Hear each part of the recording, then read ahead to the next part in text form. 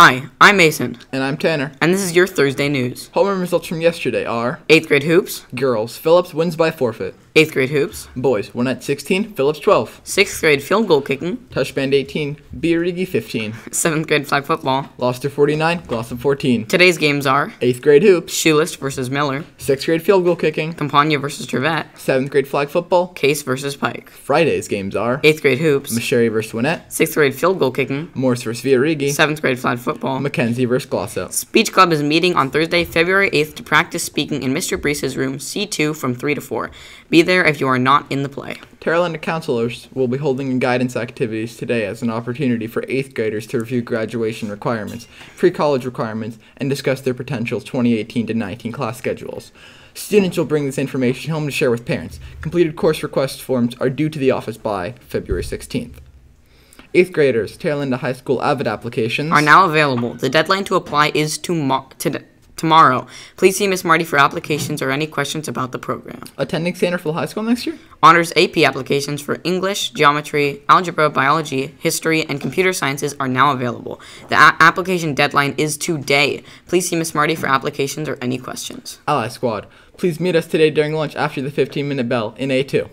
Basketball today has 8th graders playing at Mill Valley. Girls play at 3:45, boys play at 4:45. Let's go out to Ryan for a look back at the staff versus 8th grade volleyball game. I'm Ryan Rosenstein, and today I'm here at the 8th grade First Staff volleyball game. So let's go in. The Staff First 8th grade volleyball game was on January 26, 2018 in the Miller Creek Gym. The students that played were Meredith Case, Anna Four, Lydia Llanos, Sydney Heller, Caitlin Benson, Sarah Conway, Peyton Juarez, Gianna Ross, Jillian Bizjack, Audrey Nelson, Chippy Taylor, and Megan Mathewson. And the staff that played were Miss Treewater, Miss Kraus, Mr. Loster, Mr. Lundy, Miss Mackenzie, Mr. Origi, Mr. Zellers, Mr. Arroyo, and Miss Marty. Both teams had great plays, especially a nice block from Miss Marty, Mr. Origi's great hit, and Sarah Conway's amazing save. These were just a few examples of the staff and 8th grade volleyball team skills. The staff and the volleyball team played great, and the game was a nail-biter. I think it was an amazing game, and it was awesome to be able to see them in action. Both teams played their hearts out, but in the end, the staff did win. I hope everyone got a chance to see it, and thank you for watching.